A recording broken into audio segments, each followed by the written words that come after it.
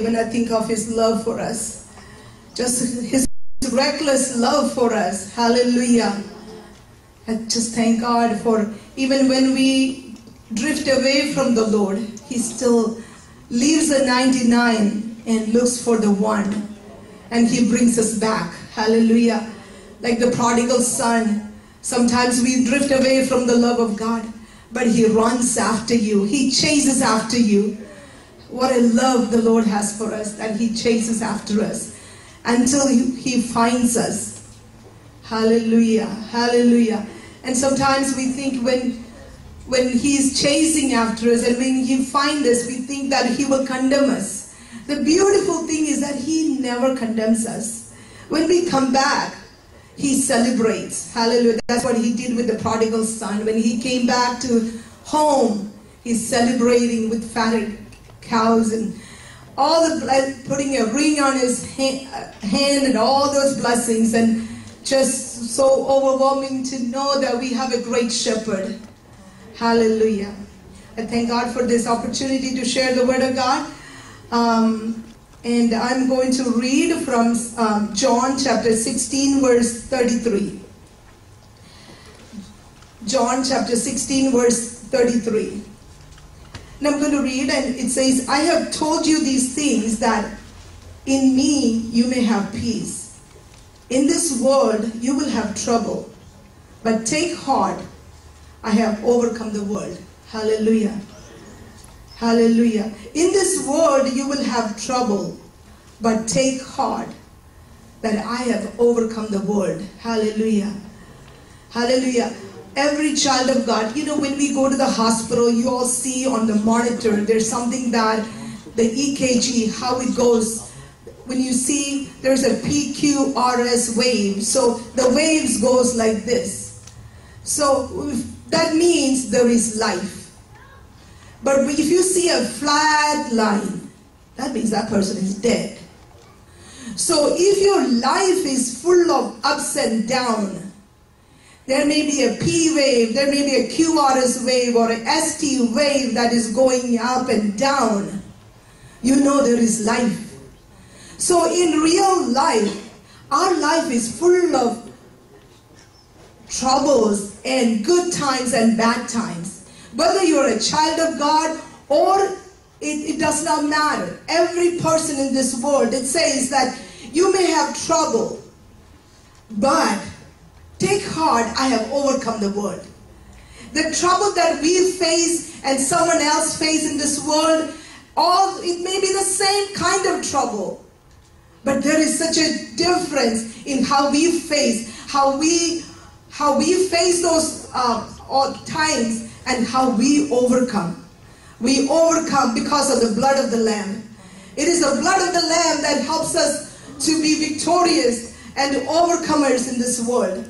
Without His power, without His grace, what would it be? Hallelujah. Every time we go through countless blessings, every situation that we go through, we fear sometimes what is next. You know, it's like one of the preachers many years ago, I heard a black preacher. He said, you know, your roads are like, you go straight and again you find another turn. You think that turn is over and the giant keeps coming in that turn. And again you think you overcome that trouble. And then you go around again. Another turn comes. Another giant keeps coming. But the beautiful thing he said was, the giants keep coming, but the blood keeps flowing. Hallelujah. I will never forget that. When we go through troubles, yes, the giants keep coming, but the blood keeps flowing. Hallelujah. What a great joy that we have. The blood of Jesus, hallelujah, it keeps flowing for us, hallelujah. Even when there are giants and things that we cannot face, that we worry about it, we think this is over. One day it's over, next thing comes. Hallelujah. But the beauty is that the blood keeps flowing. Hallelujah. Hallelujah. He is a great shepherd. And the word of God says, so it says that you may have trouble, but take heart that I have overcome the world. Hallelujah. What happens on the inside is what's more important than what happens on the outside. People see the outside, the situations and the troubles, But what joy that we have inside is what's important. Hallelujah. In John 10:10, the word of God says what? If you read with me, John 10:10. Hallelujah. John 10:10. The thief comes only to steal and kill and destroy. Hallelujah. We know the purpose. The thief comes to steal, kill, and destroy. But there is a God. Hallelujah. He has come to give us abundant life. Hallelujah. Not just a regular life, but abundance life. Hallelujah. How do we experience this abundance of life in us? Hallelujah. There is an abundance flowing, hallelujah, from the cross. Hallelujah. And we sometimes look at some of those people and say, my God, how does that sister survive? How does that brother go through this and still not crushed? Many times you have pressure from all the side, all different sides. And you look at some of the people and say, how does she handle it? There is still joy, hallelujah, because of the abundance life. God does not expect us just to survive, just a mediocre, just, oh yeah, everything is fine, I think it's okay. No. God said He will give you abundance of life. Abundance of life means it's not just, there's joy, there's peace, even in the midst of trouble, even when we face difficulties, that does not bother us. Hallelujah. Because we know there is a resource. Out of the belly shall flow rivers of living water. Hallelujah. Hallelujah. It flows into the heart and it overwhelms us. When you think about His love, the overflowing power, hallelujah. The power that you and me, God has given that power that we don't realize how much power we have. We don't realize, we don't exercise how much power God has given us. Hallelujah. Many times why we get discouraged, why we get worried. The world, in America or anywhere in the world, there are so many people with problems of anxiety, worry, hallelujah, all kinds of issues. So many, and they're trying to find the answer to their problems. They spend so much money on people and counselors and doctors and all different kinds of things. But there's still no remedy. But a child of God, what a joy, what a peace that we have in Jesus. Hallelujah. We shall be, and in Jeremiah, there's a verse that says, Jeremiah chapter, I believe it's 18 verse, Jeremiah chapter 18 verse 6.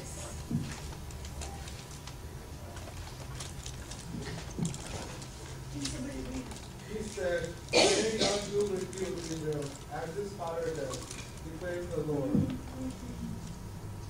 Okay, it's all right then. It's all right.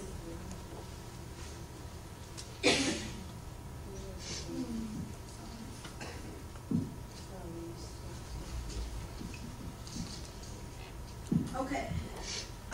Jeremiah chapter 17 verse 8. For he shall be like a tree planted by the waters, which spreads its root by the rivers. He will not fear when the heat comes, but its leaf will be green. He will not be anxious in the year of drought, nor will cease from yielding fruit. Yes, it's comparing the child of God, your life, to a tree. That's the difference that we as children of God, our roots are by the stream. And it does not fear when the heat comes. Its leaves are always green. And like I said, how do some people, even when they go through struggles and troubles, they're always smiling. Their leaves are always green. How does that happen? That's the difference that we see in a child of God compared to the people in the world. It has no worries in the year of drought. So there will be drought. There will be difficult times. And never fails to bear fruit. Hallelujah.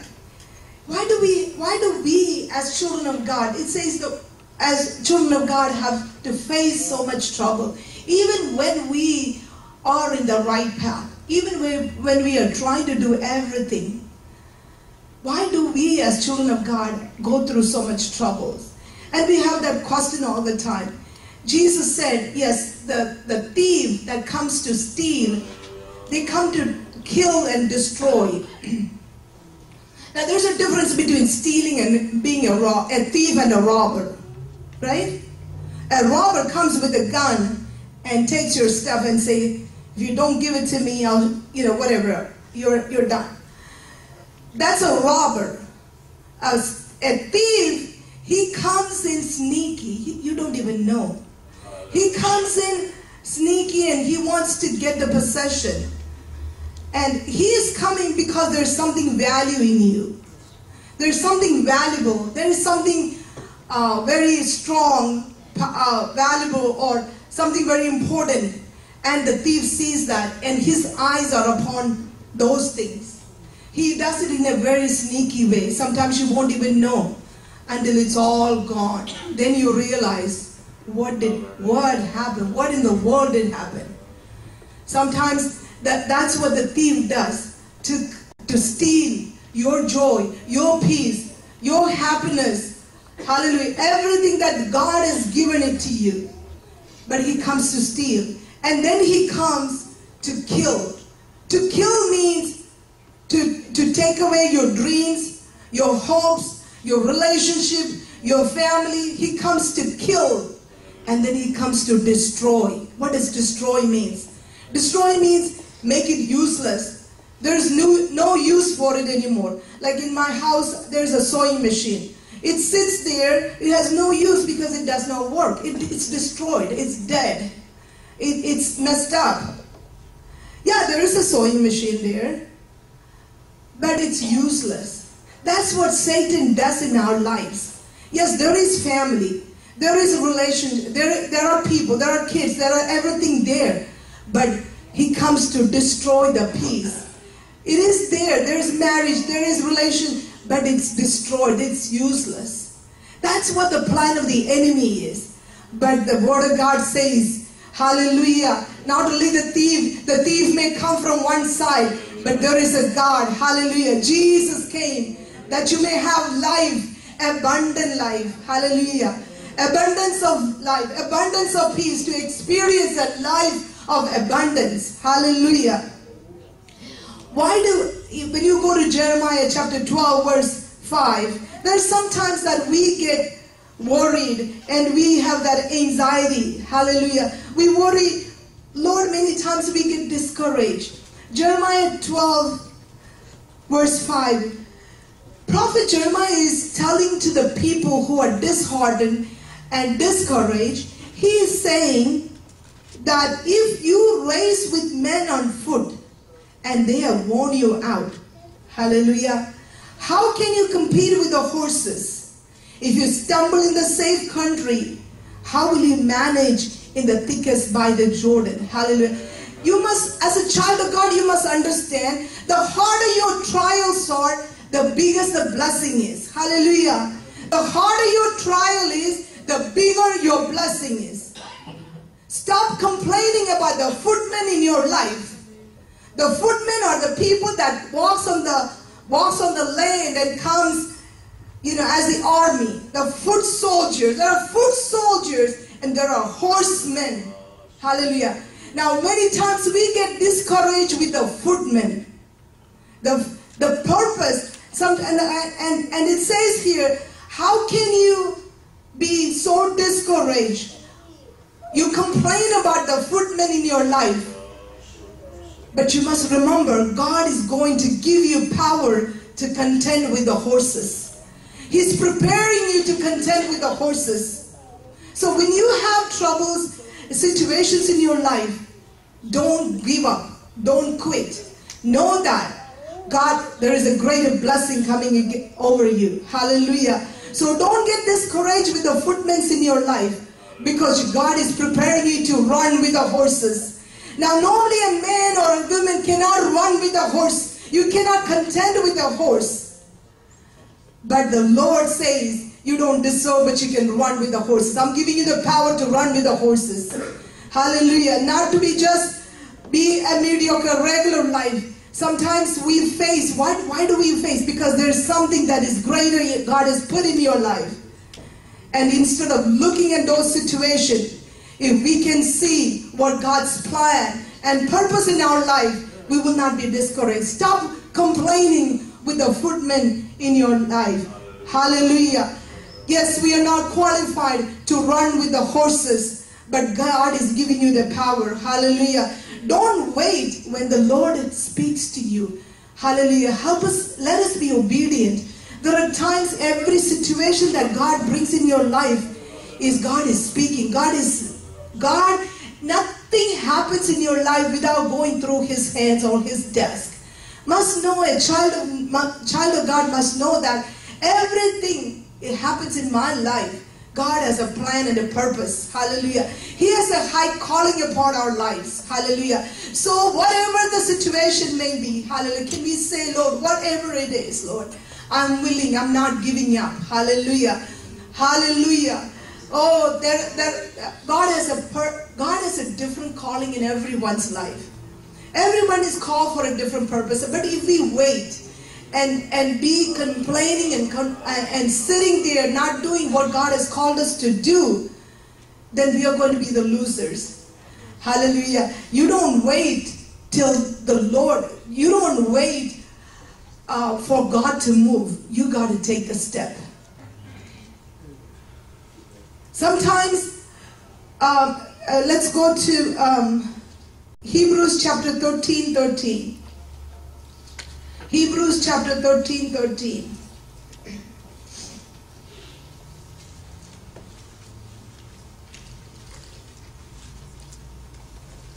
Let us then go to him outside the camp, bearing the disgrace he bore. Hallelujah. And it says before that, so Jesus also suffered outside the city gate to make people holy through his own blood. He shed his blood, like the pastor was saying this morning. Hallelujah. He has done everything for us. He has given his life. He's the great shepherd who has given his life for us. What are we doing in return? It says, don't wait. It says, let us go outside. Outside the camp. Not just within our church. But let's go outside the camp. Every one of us have a calling. It's all different calling. But let's go outside the camp, bearing the disgrace. Hallelujah. How many of us are willing, even in my trouble, even in my difficult time, I don't wait till, Lord, you help me with those situations. Every time we pray for, Lord, help me, Lord, deliver me. All that is good. But when you start moving, that's when God starts moving. But if you don't move, if you don't take a step, then God is not going to take a step. And that reminds me of the instance that happened, of a story that is said in 2 Kings chapter 7. It's a beautiful story where, we hear two voices all the time in our life. There are two voices. One is the voice of a Satan or voice of devil, and then we have the voice of Jesus. In chapter 7 of 2 Kings, we know the Samaria, there's a great famine going on. In that time, but then the man of God, Elijah, comes and says that he's giving a promise here, that he says that tomorrow this time, a seah of finest flour will be sold for a shekel, and 2 seah of barley for a shekel at the gate of Samaria. It is totally an impossible situation where there is so much famine going on. But the man of God is giving a promise that tomorrow this time, for a seah of flour will be sold for a shekel, and 2 seah of barley will be sold for a shekel. But there are people, there's the guy who was at the gatekeeper, he said, how can this ever happen? That's the voice of the enemy. It says, the Lord, even if the Lord opens the floodgates of heaven, how could this happen? So there's always two voices that we hear, that we have to make a decision in our life. Do we listen to the voice of God, the promises of God, or do we listen to the voice of the enemy? Here it says that, and the man, but we can see there were 4 lepers. 4 lepers, and they said, they had a question.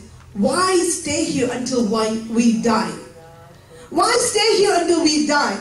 Many of us, we live in a situation and we want to live in that situation of whatever the enemy has done. We say that, okay, this is my life. This is how it's going to be. No.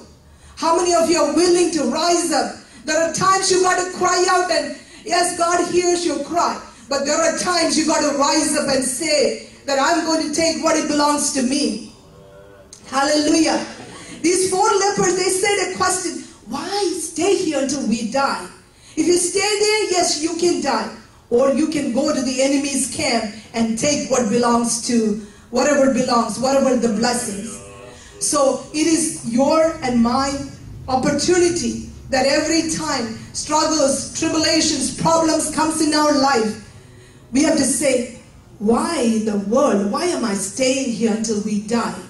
Until everything is lost. As a child of God, it is time that we rise up and take what belongs to us. And we know but these 4 lepers, because they heard and they decided to take a step. They decided to move forward and go to the enemy's camp.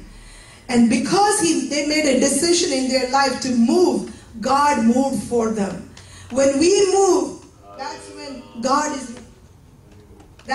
God is going to move for us. Hallelujah. If we make our choices and if we make our decisions, God will move for us. He is a great shepherd. He is the Lord and He's the King of Kings. And He will make your enemies under your He will make your enemies to be defeated, because God has the power and He gives you the strength to overcome every situation. Hallelujah. And like I said, there are so many situations that we know that are people that have gone and overcome even in their troubles, not to be in their troubles and situations, but they were willing to rise up. Zig Ziglar, but I don't know how many of you have heard about him, but he wrote a book said Over the Top. And if you get a book, or if you ever listen to his messages, and he's a motivational speaker, he talks about Charlie Whitmire. This guy goes to the campuses, prison, and he goes to churches, and he gives such great motivational messages. But one thing about this guy, when you think about Charlie Whitmire, the situation in him, if you look at him, it's remarkable. He can only move his lips and eyes. Those are the only 2 things, because he has a disease called Lou Gehrig, something like that. Is that what, Jeremy? I don't know. Okay.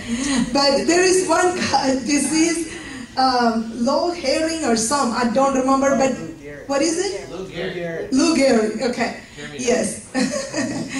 They can only move lips or the eyes. The voice won't come out. But this guy, even in that situation, his remarkable attitude, he will move with his lips and he will tell, and his wife will translate. His wife Lucy will translate for him. But he goes to all these places, encourages people, speak to about faith, hope, and never to quit spirit. That's the spirit that God expects from each one of us as children of God. And even when there are tribulations in this world, but know that He has overcome, and His blood we can overcome too. Hallelujah. If we give ourselves under the shepherd, under the guidance of the Lord Jesus Christ, He is a great shepherd. Yes, sheep are like little animals. We are called the sheep, right? We're like the animals that are meek and gentle and all that. But you know what? Sometimes these, one of the qualities that I read about the sheep, they are stubborn too. If we are stubborn and we're not willing to be under the leadership of God and the master and the shepherd, then He cannot lead you.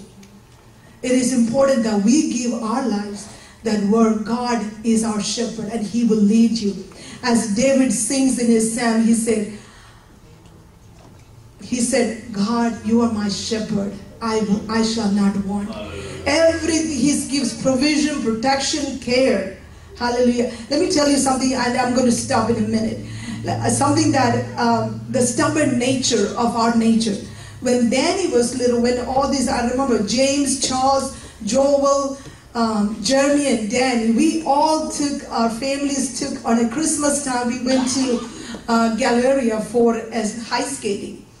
When we went to ice skating, the children, and we told them, hey, you all need to follow us.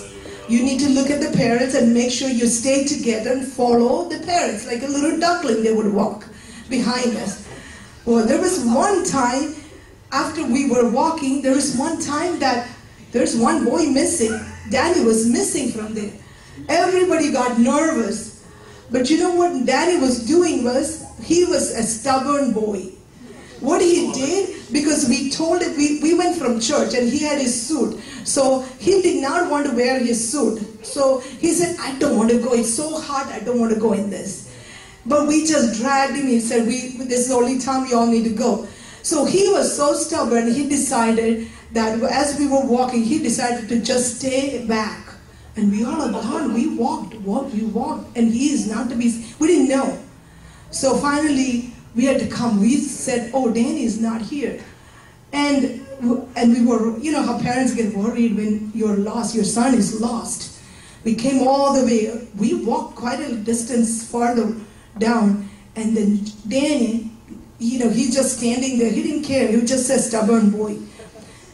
And, you know, sometimes that's how we are. We don't want the leadership. We don't want to be shepherd. We don't want to follow the shepherd sometimes. We follow, we have our own way. But when you make that choice, you have no coverage. You have no protection. The enemy comes to steal and destroy. But if you give your life and say, the good shepherd, he will lead you to the paths of righteousness. Hallelujah, for his name's sake, where there's protection, where there's provision. Hallelujah. Yes, we do have tribulation, but be of good cheer, because I have overcome the world. Thank you.